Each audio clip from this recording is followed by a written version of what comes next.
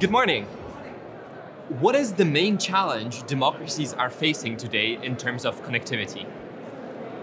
The main challenge is first to recognize that while there are many countries, many companies who are dealing in building connective grids, and I'm not only meaning digital grids, but also railways, roads, they all have a digital aspect and component today with them.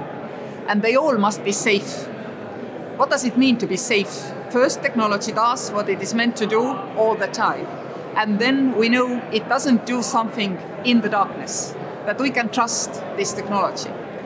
It is not possible to build a single system and trust it. It is not possible to make one country responsible for these technologies to be trusted. But we have to have a consensus. And my proposal is to call it Tallinn consensus, that we all make sure that the technologies we use are tried and tested the way that our people will feel secure investing into and using. How to achieve this?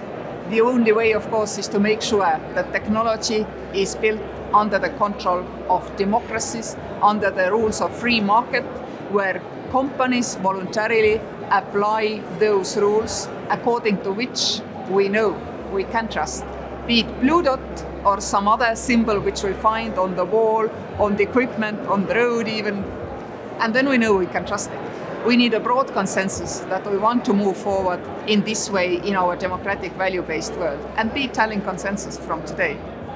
Is this why trusted connectivity is the main theme of this year's Tallinn Digital Summit?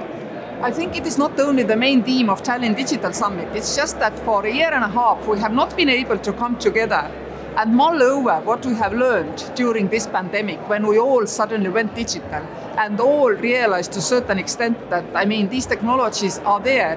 Will they be there tomorrow when I need to really use them? Can somebody take them suddenly away from me to achieve their objectives? For example, to quell my personal freedoms or a freedom of a nation to decide.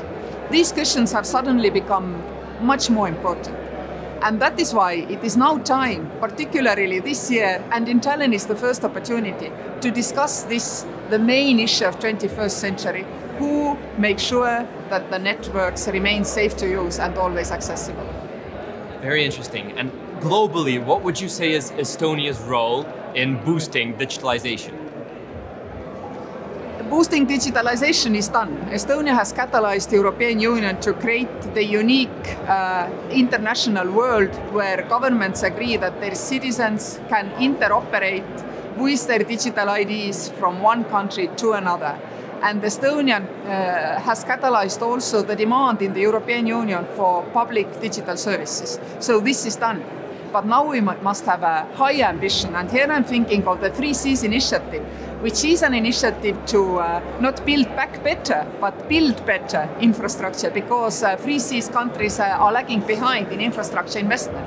So they are rushing in to create these roads and rails and digital connections.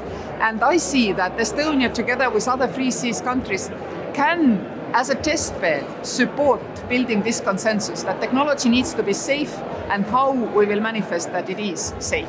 So I see here Estonian role and the role of the Free Seas Initiative. Thank you. Thank you very much.